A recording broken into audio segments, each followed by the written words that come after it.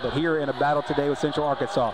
So that's our situation here in the final 15 seconds. Shante Shaw up top. Over to Nakia Thompson. Kennedy Gavin with the basketball working against Miles. This has been a great matchup all day, and Kennedy Gavin gets it to go. And Jacksonville State with a 2-point lead. Kennedy Gavin now in double figures with 10. 4.3 seconds is for Na. The last second heave is no good. And Jacksonville State will escape. Just 0.1 seconds to go. With the basketball working against Miles. This has been a great matchup all day, and Kennedy Gavin gets it to go. Webb with the play fake.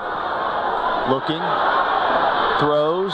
Galban makes an incredible catch, but he landed out of bounds, so it's incomplete. He's pleading his case. You see right there with the official, and the hat is off, so I wonder if somebody had gone out of bounds, but it wasn't Galban, and he's pleading his case, and they'll, of course, have a chance to see here on the play fake. There you see the rollout by Zion Webb, and take a look here for yourself and see if he's able to get in, and I think that he did. If they look at this over again, they will find out that Galban's leg did hit. This is hard to see in real time. I don't blame the official for this one, but once you slow it down here, you'll get another look at this. And I think this will be a very quick review if they just saw the replay that we just saw. And Gamecocks lead by 3. That student section has made a difference. Lane took a tumble. King the step back. There he goes, counted and one. Not a smart foul there by Dallas Howell, and he knows it. Tried to close out the shooter. And you'll see here at the end of this play,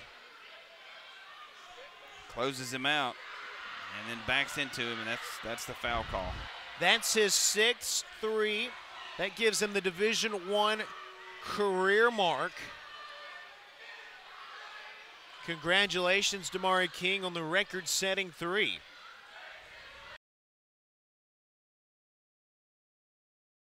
Quigley with a serve. Get high in the air to the rough side. That's Deaton. Oaks down the middle to Quigley.